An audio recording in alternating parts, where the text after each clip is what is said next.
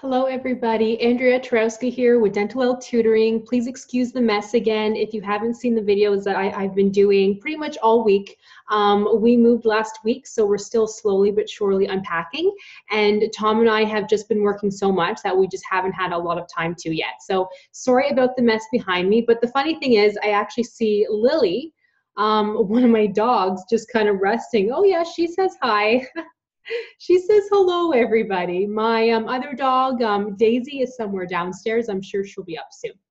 But anyway, enough about that. What I would like to talk to you guys about today is anatomy. And I've been using this textbook here. Pretty much all anatomy textbooks are okay. You know, you do not have to spend the money on buying the newest textbook because anatomy doesn't change. Obviously, right? Anatomy doesn't change. But I find the newer textbooks seem to have, they're easier to understand because they include more pictures and less text. So that's kind of nice too. But I would like to talk about a little bit about anatomy because I am actually tutoring my Dentalelle members on anatomy this Sunday. So I thought that I would just kind of do an introduction to it because for the board exam, you don't have to know as much as you think you might have to. You do need to know the head and neck, but there are certain muscles that they never ask about. There are certain areas, landmarks that they never ask about. I hate to say never because, of course, as soon as I say this, probably on your next exam, they will start asking it. But so I just kind of like to give you guys an overall heads up of kind of where to start. Because if you simply open up your anatomy textbook, there's no sense reading the whole thing. Like there's just no point. If you're studying for the board exam, you will be spending weeks studying anatomy when you probably have to spend maybe a day and that's it. Like you don't have to go in it as thoroughly as you might think. But the nice thing though too about anatomy is everything that you learn, you will use when you start working. There's nothing more exciting, if that's the right word for it, than showing a patient certain landmarks on the x-rays. Or if they have, let's say that they're having sinus issues, you know, it's nice to have an idea of where the sinuses are, which is obvious to some, but not to all. So it's nice to have a good overall, I guess, knowledge of anatomy. So I did save actually some images here. So I'm going to share my screen. So this will just take a moment. I put some on a PowerPoint for everybody. Can everybody see my screen okay? Now I'm going to make myself smaller so that way you can see the full anatomy screen. Now it's hard to see, of course, because we aren't in one of my lessons. So I'm just kind of showing you guys my screen from the PowerPoint here. So if you can't see all of the text, that's okay because I will just explain to you what you have to know. And this is a perfect example right here of all you have to know. I mean, not all, but the majority. So if you simply wanted to get started with anatomy, the best thing to do is to actually print off something like this. There are some images online that show maybe less than half of this. So if you print off that other image that is showing maybe half of what's showing here, you're not going to learn enough. But this image is perfect because it gives you a good overall idea of the bones of the skull, okay? There are a lot more. So simply what you see here, there are a lot more, but do you have to know them all? No. So the main things that I want you guys to focus on is, think of your main bones of the skull. So your forehead here.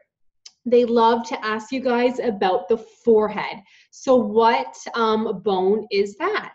That is the frontal bone. And then what about the bones on the sides, okay? So on the sides here, there are two of them, is the parietal. And you can see that right here. And they actually have them color-coded, which is nice. So the parietal is right here.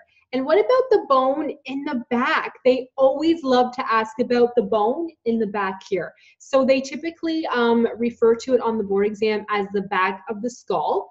What is this bone here? That is the occipital bone. And actually, I don't think you guys have it in here showing you where that is. So I'm happy that I'm talking about it.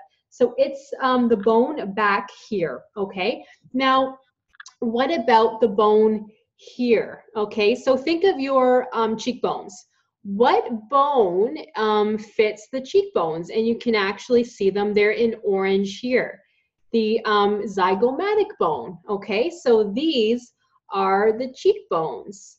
And what about the bone here? Now, you all should know which one that one is. So that is the maxillary bone, right? And then the mandible is this one here. See how easy that was? So that is a very simple overall sort of review of the bones of the skull. So like those you have to know the most, if that makes sense. That's horrible English, but those ones you need to know like the back of your hand. And then to take it a step further, I want you guys to know the lacrimal bone, which is, you might not be able to see it, but the lacrimal is over here, so close to your eye socket and your nose. They love to ask about the lacrimal. And there's two, so close to your eye socket and your nose. So not over here, not up here, but your lacrimal is near your eyes and your nose. So you guys need to know that as well.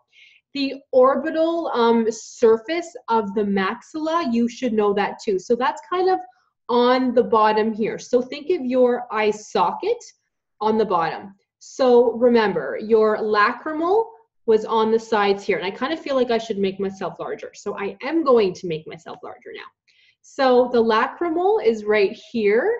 What did I just say? Shoot, I just kind of lost my train of thought. Oh yes, sorry. The orbital surface is on the bottom. The lacrimal is kind of off to the side. So does everybody see the difference? It's probably easier to look in the image here anyway. And the nice thing is that if you're a member of either the Board Exam Prep Academy or the Dentalelle Student Program, we talk about all of this. So we actually go a lot more in depth because our session is typically an hour, sometimes more if we need it. So this is just kind of a good overall. Now, the one that students always forget is the vomer. So V-O-M-E-R. So that's kind of right in the middle of your nose. Now, it's inside. So I can't show you where that is because it's inside the nose. But does everybody see this middle part right here? That is the vomer, okay? They want you to know that, and students always forget. So that's just something that I want you guys to know. And the ramus of the mandible. So you have the mandible, but then off to the side. So sorry guys, here, let me move my hair. So off to the side, this is your ramus of the mandible. And thankfully I have a very easy to see mandible, if that makes sense. Like you can see where it starts, the angle, and my chin here, right? So this whole piece, of course, and on the other side too, is the mandible. So the ramus is over here. Does that make sense? And your chin, you need to know your chin, the mental protuberance. I can never say that. Mental protuberance, that is your chin. So I'm probably saying that wrong, but you need to know that as well. I apologize if I'm moving too fast, but I kind of would like to keep this video short and sweet because you all like the shorter ones. If you want the longer ones, then you should be a Dentalelle member because we have like hour-long ones, okay? So they're long. Okay, let's see. And clearly you can tell that I love talking about this stuff. I love talking about anatomy. As a student, I hated it because you had to memorize everything, right? But I've been tutoring now for 13 years, so now I actually like it. So I like to talk about it. So if you have questions, please let me know.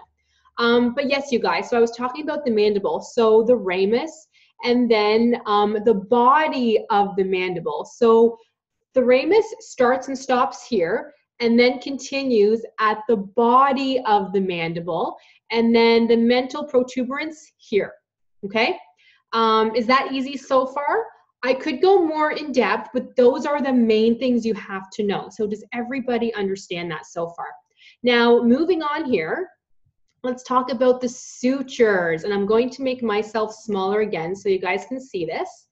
And I'm going to make my image larger as well. So the sutures. Okay. Now, some of these you actually don't have to know. So I'm going to tell you the ones that are always on the exam. So if you look at the main sutures, those are the ones that are always on the exam, okay? So your coronal suture is kind of in the middle here. Does everybody see that? You guys need to know that. Now, how can I show you guys sort of how this is showing you guys on the skull? Because it's kind of backwards. So the back of the skull here is sorry, I'm showing you guys on my screen, but you guys can't see that. So the back of the skull is right here. So does everybody see where it says the occipital? This is the back of the skull here.